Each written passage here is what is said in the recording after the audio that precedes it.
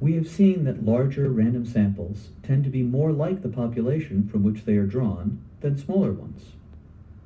It is natural to think that this is because a larger fraction of the population has been sampled, but this is not so. In fact, all that matters is the sample size, and that the sample is drawn randomly. The size of the population, or fraction sampled, doesn't matter at all.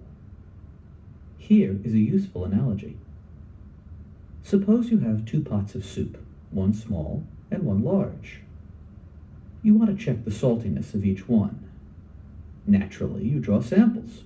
You stir the soup in the smaller pot to randomize it, and select a teaspoonful at random to taste.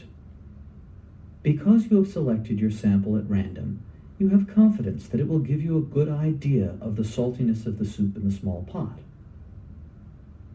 To reach a similar conclusion about the larger pot, would you need to taste a larger spoonful, perhaps a ladleful of soup, just because it has more soup?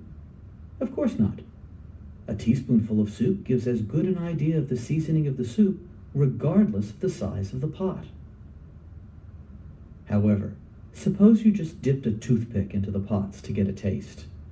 Such a small sample would not give a very good idea of the seasoning, whether the pot was large or small. We will make this mathematically exact in subsequent lessons.